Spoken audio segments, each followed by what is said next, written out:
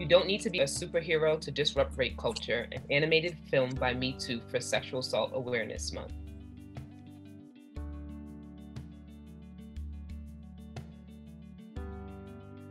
Did y'all know it was Sexual Assault Awareness Month? Oh yeah, that's in April. I had no idea that was even a thing. Sexual Assault Awareness Month is so important because rape culture and misogyny are so pervasive. Just think of all the times our aunties and uncles had something to say about our short. But I thought that rape culture was only about sexual assault or stopping an assault from happening. It's more than that, sis. Rape culture can also be subtle. It's in how we move, think, and speak that normalizes sexual violence and undermines our consent. Most importantly, rape culture is always rooted in patriarchal beliefs, power, and control. So last week when we were walking down the street and those guys were calling us out, that's rape culture too? Yep. Here's the thing. Rape culture is everywhere. It's in our classrooms, on Twitter, on TV, and even in our own homes.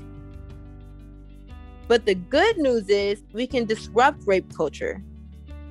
Wow, there have been so many times I saw something and didn't say anything. I didn't know that by staying silent, I was part of the problem. Yeah, I know it's uncomfortable, that pit in your stomach, but you have to listen to that voice and act. I don't know. I'm just not a superhero like you. You don't have to be a superhero. Anyone can do it. You may not have gotten it right then, but every day you have an opportunity to disrupt rape culture.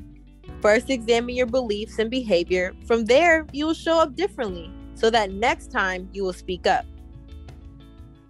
And don't forget, we all have to continue to support, listen to, and believe survivors. I can do that. Right on, Rosa. Oh, you all got jokes.